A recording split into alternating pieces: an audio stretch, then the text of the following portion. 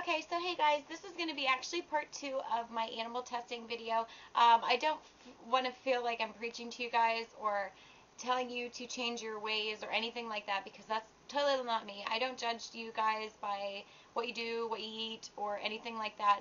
I'm just giving you kind of a little bit of insight of things that I think of a daily basis, and maybe things that you'd like to look into or maybe you weren't aware of. So it's nothing like I'm like telling you, oh, this is how you have to do it and this is why, and anything like that. I think ignorance is bliss, and I think you have to be educated in all areas, and if you're educated and then make a decision, then you can stand behind it 100%. So that's kind of what I'm getting to. We're not all perfect. We can't just, not eat meat or, buy anything that does not test on animals. I mean, we're human and we're going to have mistakes, but you just have to realize and have guidelines, I guess, on where your mistakes lie, I guess, so you can maybe change them. So anyway, because our points of view go on to our kids, and that's very important for the next generation and the generation after that. Not just animals, just with everything, life, politics, anything, our ozone layer. I mean, I could make like a 500-part video of my thoughts, but it probably wouldn't get me anywhere. But I'm only one voice, and slowly we can change, little by little, I'm sure, sway people's minds. You know what I mean? Just maybe have a little kind of a heart, because I know I love my animals, honestly, to death. They're like my second kids. I'm an animal nut. I do a lot of, activities with animals and things like that. And I could never imagine my animal ending up in a pound and not finding a home, or ending up in like an animal testing thing or anything like that. And you just have to be thankful, and be thankful for the pets that you have, because I know all my pets have a different personality, and they truly love you. And a lot of animals die every day just for our so-called needs, and it doesn't have to be like that. So let's just get started. I have 3 makeup things that I'm just going to show you, because makeup things are really what I go for. Which I do a lot of swaps, and I do buy a lot of things on clearance, which, shame on me. A lot of them, some test on animals, which I try to not buy as much of, but if they're on clearance, I will buy them. I would never buy them full price. So just with that being said, other than my makeup addiction, that's the only thing I really have to work on. Pretty much all my household things are cruelty-free. Now, these are actually UK brands, and this first mascara is a number 7, and I do believe it's a Boots brand. Correct me if I'm wrong. I'm going to need another one of these mascaras, so if I'm doing a swap with you and you're in the UK, I'm going to definitely ask for another one of these. It puts me in mind of CoverGirl's Lash Blast, which I love CoverGirl's Lash Blast. CoverGirl tests on animals, so I won't be getting it anytime soon, but I definitely love this mascara, and it's amazing. So good for them. They don't test on animals. Definitely a good product. And I've noticed, doing a lot of research, a lot of UK brands do not test on animals, which is amazing. Another one is the Berry M. I love Berry M's lip paints. My friend Heather got me addicted to this bronzer. It's gorgeous. I'll just show you what it looks like. But Berry M does not test on animals, and they're cruelty-free, so amazing. Yay for Berry M.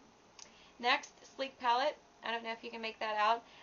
www.sleekmakeup.com is the website, and this is Storm, and my friend Nat sent me this, and I asked for it, and they do not test on animals, which is amazing. And these shadows, I'll show you, I'll give you a swatch. The shadows are amazing, and they don't test on animals, so I will for sure support that.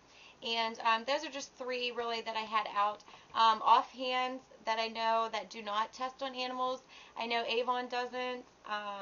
I could not find NYC anywhere. I do not know if they test on animals or if they don't. So if you know, or if you can find a reliable, I guess, source, leave me a comment or send me a message. I Googled it, and I just got some Yahoo answers just from random people, but I'd like a website. I know it's not listed on any of the sites that I normally go to. So that just gives you kind of a little bit of an insight. I know products that do test on animals are Maybelline, CoverGirl.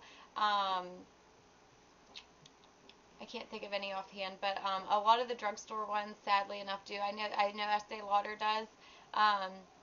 L'Oreal, they test on animals. For all your MAC fans, and I love MAC. I lost actually a lot of my makeup a year ago, but MAC fans, they do not test on animals. It is overpriced, I think, but I'm going to start building my mat collection back up because it is overpriced, but hey, it's worth it if they don't test on animals. So good for Mac. And if you guys have any questions or anything, or want me to touch on something different, kind of along the line of this video, I guess, definitely just ask. I've been putting this video together actually for a long time. It should be up in about 2 weeks. I have my family, my pets, and everything, and it's the biggest editing effects video, I guess, that I have. So it's going to be amazing, and hopefully it's going to be really touching to a lot of people. So that should be up probably in about 2 weeks. Also, a lot with food. I don't know if you guys know about milk or anything. I'll put the link actually in the sidebar. It's RSVT. It's a hormone that's actually injected into cows to produce more milk for, I guess, supply and demand. So they sell more milk, which is horrible. It causes cancer, and there's a lot of hormones in it. And with any processed or anything like food like that, it's in cheese and things like that. I'll put the link in the sidebar. If you want me to go all into that, I don't know. But, you know, research it, I guess. Make sure if you buy regular milk, and it's not soy milk or something, or that silk milk I like. But anyway, that's totally off the subject, but I'll put the link actually to that in the sidebar, and also you can Google it on YouTube. There's a video on there about it, and it's actually pretty scary and pretty sad. So I think the world has a lot of changes to do, especially with the ozone layer and animals and things like that. These are small things that you can teach your kids, and maybe they can change, you know, their generation. So fingers crossed, and hopefully this touched on somebody, you know, and changed somebody's mind, or even if you didn't change your mind, at least you know a little bit more about it and open your mind up to, I guess, different points of view and different ways people live their lives. And thanks for watching, you guys, and truly, you guys take care.